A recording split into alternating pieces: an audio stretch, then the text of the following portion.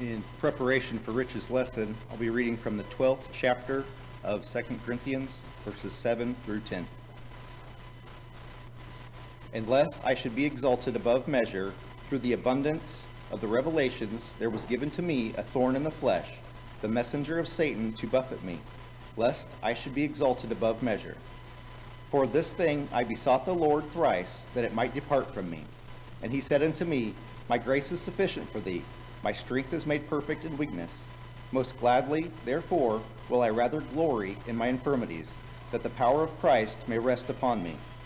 Therefore I take pleasure in infirmities, in reproaches, in necessities, in persecutions, in distress for Christ's sake. For when I am weak, then I am strong.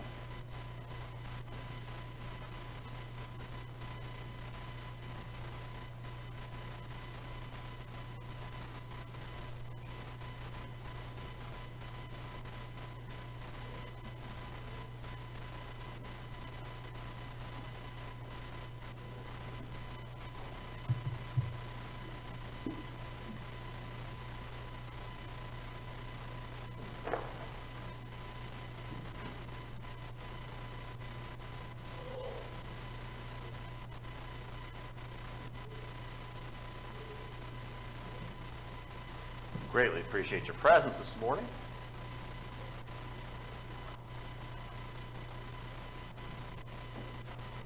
I'll try to not be too long, but don't worry, you won't miss your sporting event. The Cubs' first pitch is at 2:20. You'll be quite fine. I don't know what else there is to watch, you know. Our bodies are amazing. They are God-designed, designed for several purposes. It gives us great strength intellectually, using our resources, but it also gives us great weaknesses. They are mortal bodies. We wear out. You know, our minds go bad, our joints get arthritis, and we are vulnerable to injury. However, we need to also be wary of thorns in our flesh, both physical and spiritual. The title of this lesson is simply called A Thorn. Appreciate Brother Austin's reading in 2 Corinthians, the 12th chapter. In the first 12, we'll read verses 1 through 5. It is not expedient, Paul writes, by inspiration, for me doubtless to glory. I will come to visions and revelations of the Lord. I knew a man in Christ above 14 years ago, whether in the body I cannot tell, or whether out of the body I cannot tell, God knoweth.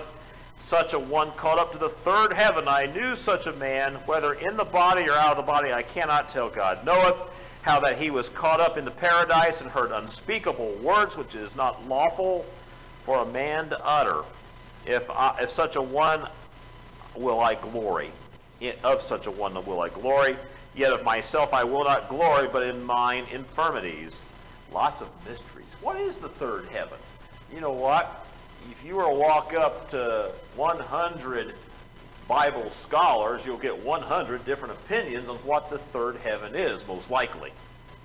But Paul talks about these things, but he can't be prideful, because maybe he's gotten to see some of these things that it's hard for us to understand to this day. But in verse 6 through 10, it says, For though I would desire to glory, I shall not be a fool, for I will say the truth. But now I forbear, lest any man should think of me above that which he seeth me to be, or that he heareth of me, and lest I should be exalted above measure through the abundance of the revelations. There was given to me a thorn in the flesh, the messenger of Satan to buffet me, lest I should be exalted above measure. Now, what is this thorn in the flesh? Who is this messenger of Satan? Well, Paul is given something that's obviously not very pleasant. It's something that is causing problems, whether it's a physical problem or a spiritual problem, we don't really know. But it seems that it's taking away his self-importance. He talks about all those things he saw in verses 1 through 5, but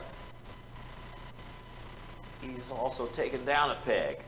Because, okay, you got to see these things, now you're going to suffer.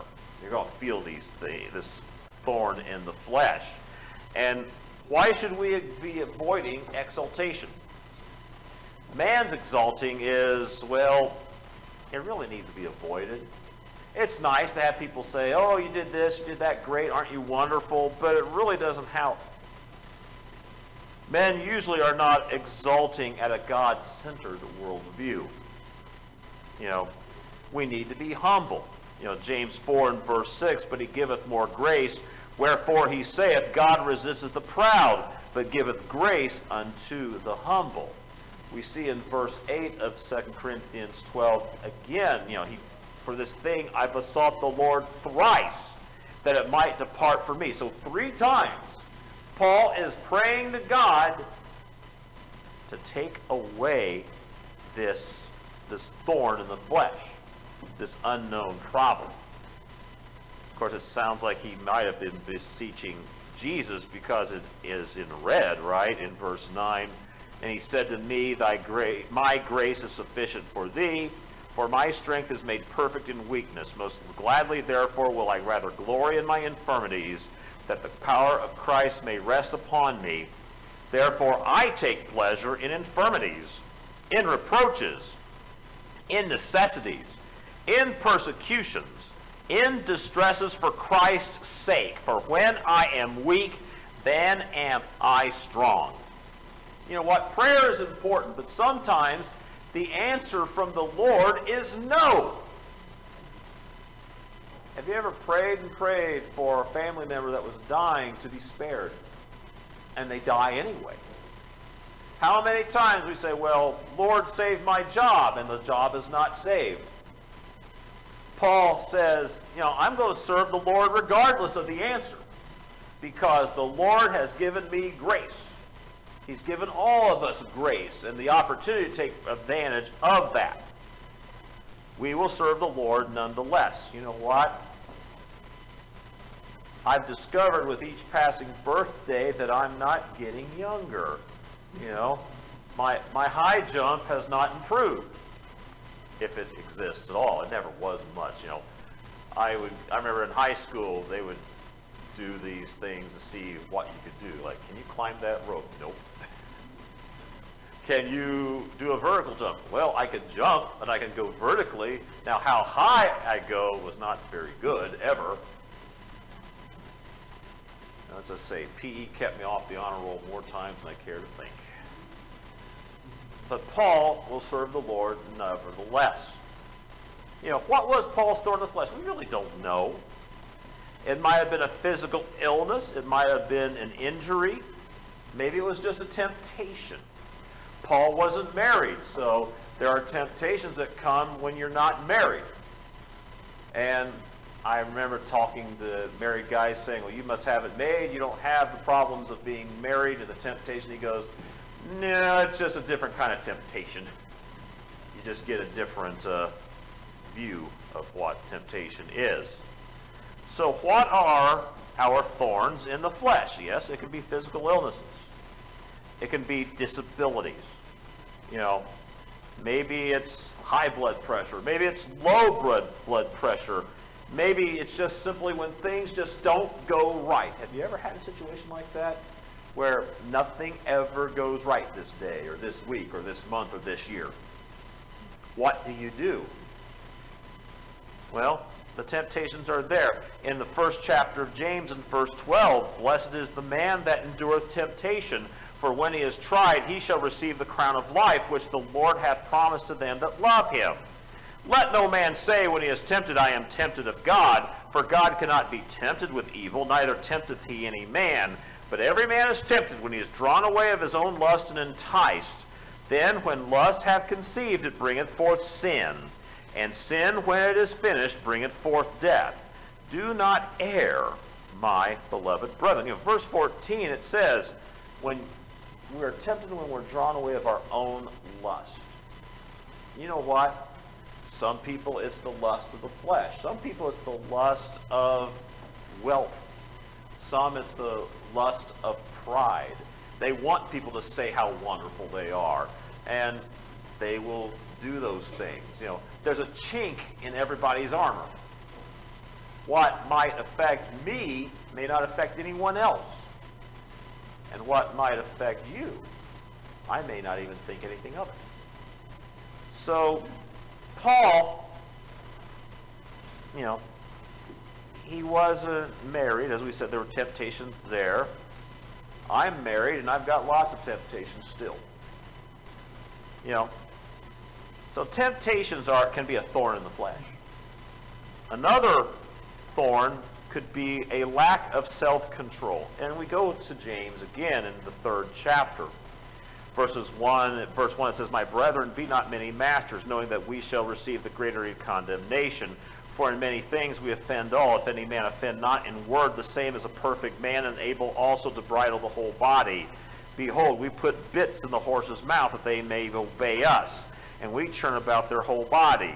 Behold also the ships, which though they be so great, and are driven of fierce winds, yet are they turned about with a very small helm, whithersoever the governor listeth. Even so the tongue is a little member, and boasteth great things. Behold, how great a matter a little fire kindleth.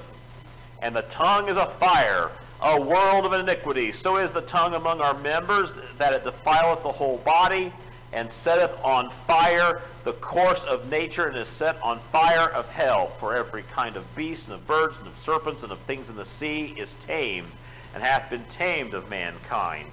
But the tongue can no man tame. It is an unruly evil, full of deadly poison. Therewith bless we God, even the Father, and therewith curse we men, which are made after the similitude of God. Out of the same mouth proceed blessing and cursing. My brethren, these things ought not to be." To control our talking, what we say, what we do. You know, when someone's in the room, do we say nice things to them? When they leave, we are instantly talking bad about them. We need to control our tongue, because eventually it will catch up to us. You know, in verse 29 of Ephesians 4, "Let no corrupt communication proceed out of your mouth, but that which is good to the use of edifying, that it may minister grace unto the hearers." You know, people are saying, where does it say, you know, to curse? Well, you know what? Corrupt communication. What is a corrupt word is often based on society, yes. But you know what? We need to watch what we say, that we're not saying evil or saying things that could be construed as such. Our self-control, the temperance, it's very important. You know, Galatians, the 5th chapter, it talks about the things of the Spirit, the things of the flesh. Verse 16, "This I say then, walk in the Spirit, and you shall not fulfill the lust of the flesh. For the lust lusteth against the Spirit, and the Spirit against the flesh. And these are contrary the one to the other, so that you cannot do the things that you would. But if you be led of the Spirit, you are not under the law.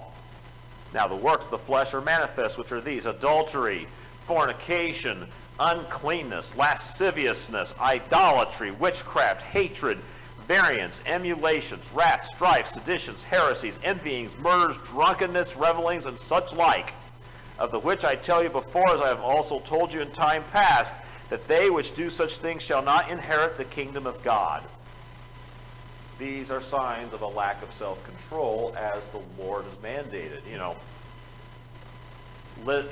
I turn on the morning news. What are they talking about? They're all at the 500, and I was on our way to the services, and I was talking to Sheila, and I said, I wonder how many people are drunk as skunks right now, and will spend tomorrow hungover.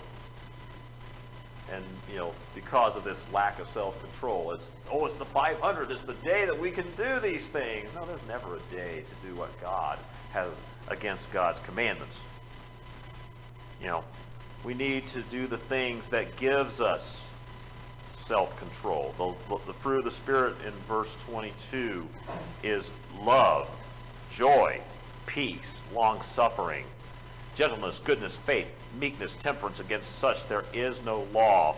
And they that are Christ's have crucified the flesh with the affections and lusts. If we live in the Spirit, let us also walk in the Spirit. And let us not be desirous of vain glory, provoking or irritating one another, envying one another. You see, we need to keep the thorns out of our souls with the self-control and the obedience of God's commands. And doing those things, we will follow. You know, John 14 and 15, you know, if you love me, keep my commandments. And it goes through that through verse 21. To do those things,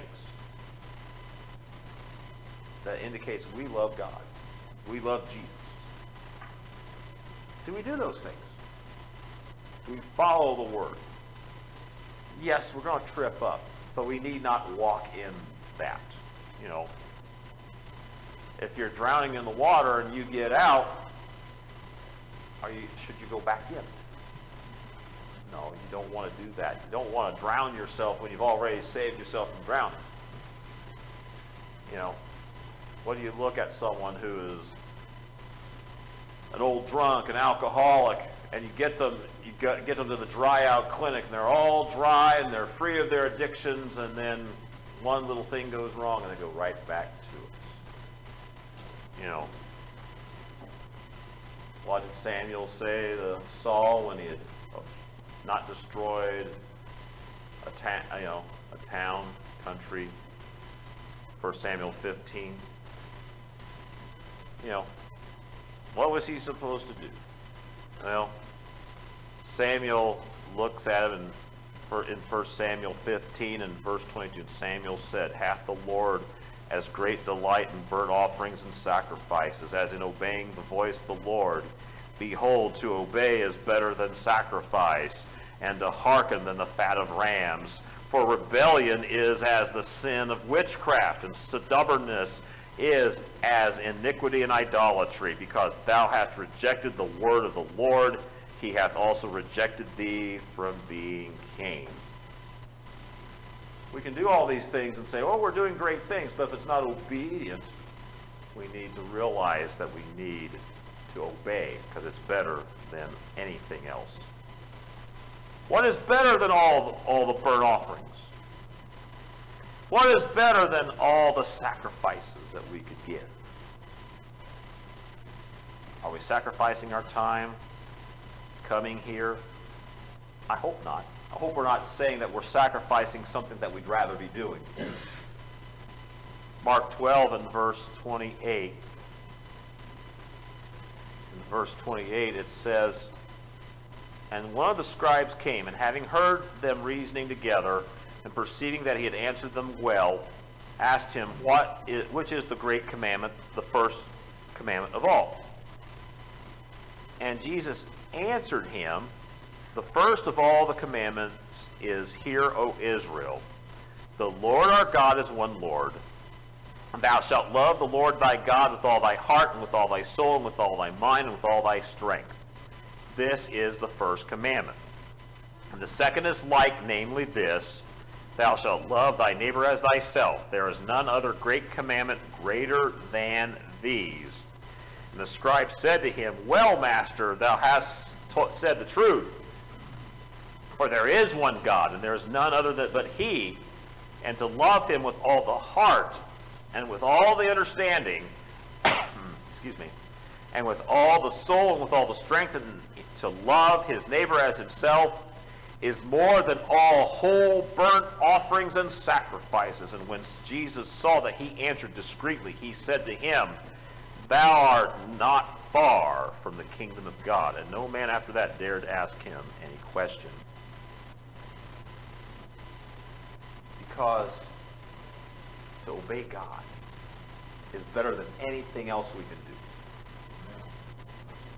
You know, they're saying, well, I want to do this great feat. I want to do this great, wonderful work. You know what? You can still do that and still obey God. Just do the great things in that frame. To do it, and to do it righteously. To do it, and do it in a way that pleases God. And also, we have with obedience, there's the temperance, the self-control. Revelation 2:10, it says, be faithful unto death. It means we need to stick to what we do. We obey the gospel. What do we do after that? I've run into people saying, well, I've been saved and I'm always saved no matter what I do. No, we're supposed to stick to it. Be faithful unto death. Because things will get worse.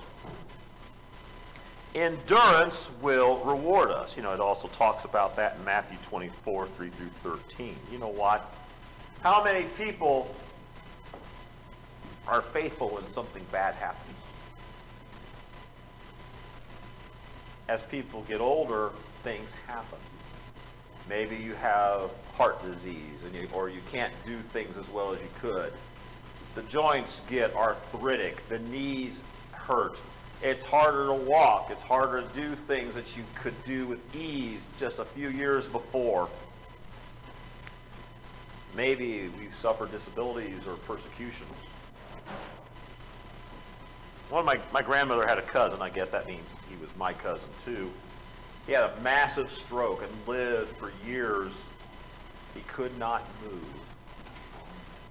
He could not speak, and he could only communicate with eye blinks. Could you imagine how hard that would be? What would you do with God?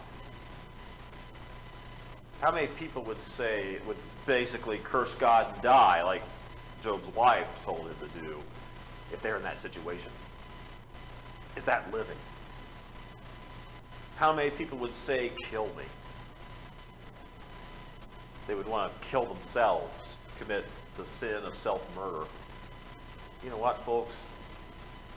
Eternity in torture is a lot better than 10 to 20 years of living like that. Can you imagine living like that? That's one of the things that frightens me. But, you know what? It can happen. And that could be your thorn in the flesh. Not necessarily the physical thorn, although that certainly be a problem.